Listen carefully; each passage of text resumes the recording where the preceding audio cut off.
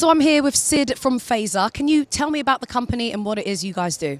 So we are a mmWave company here and based out of Allen, Texas. So this is our first time into London to this 5G world, which is really exciting for all of us.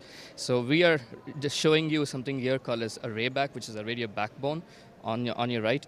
And this is basically a miniature version of a base station, which takes no more than a power and data in.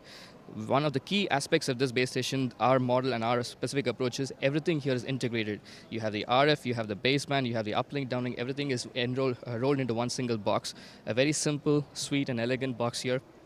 And on your left, you see these three gazers, which are the CPEs, which are your indoor units. So these guys talk to each other on millimeter waves. So you have a millimeter wave downlink going from the base station all the way to the gazers.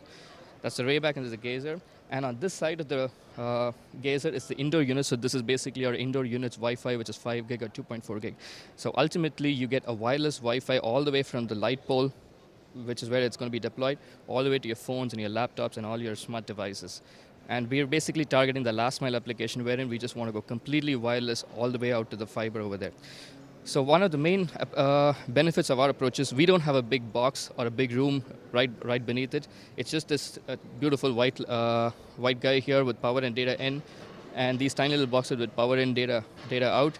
And this system is ready for deployment for any of the operators right now, and we can really ship it out, and we can do trial runs with you guys, with whoever is interested, and we're ready for 5G millimeter wave this year before everybody, and we are really the new kid on the block, and we really hope to make it the big shark in the block here.